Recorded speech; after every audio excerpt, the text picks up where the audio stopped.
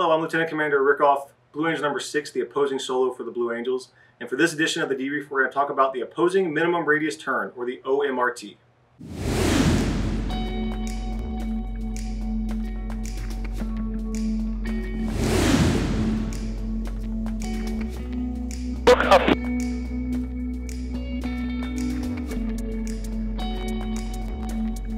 Ready, hit it.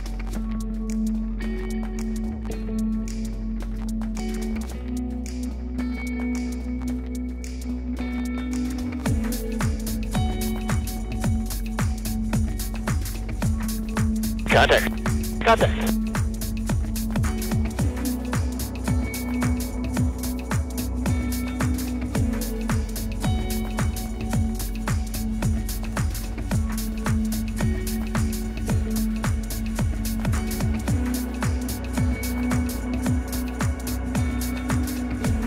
Ready, hit it.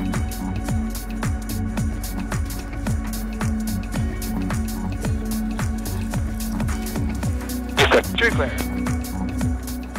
So this maneuver begins with myself and Blue Angel number 5 joining up behind the crowd in a line abreast formation, and we're going to approach the flight line at about 450 miles per hour.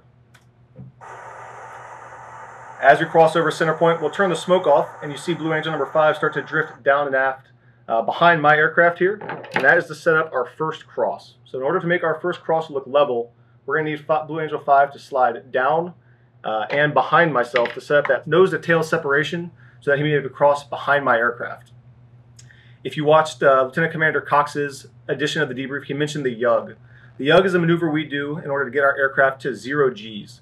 Our aircraft rolls better at 0 Gs, so to do that we're going to do a quick back stick and then immediately level the nose as we both roll 270 degrees away from each other and then make that cross in front of the crowd.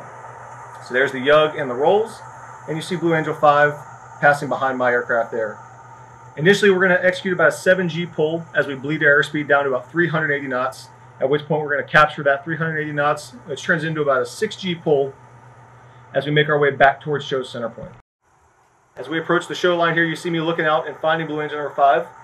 We will both grab sight of each other and call it contact, at which point I'm going to start setting up the second hit of this maneuver. So as we approach center point, 5 is going to tell me where he is, either inboard or outboard of the show line, and I'm going to set the vertical distance to make our set look level to the crowd. So in order for us to cross nose to nose level to the crowd, I'm actually going to have to be a little bit lower than Blue Angel number 5 to make the geometry work. So you'll see that set up here as he passes behind us, or in front of us, he's actually going to be a little bit above the horizon. So there's the cross. Now we turn to our outbound headings. We're going to level our wings.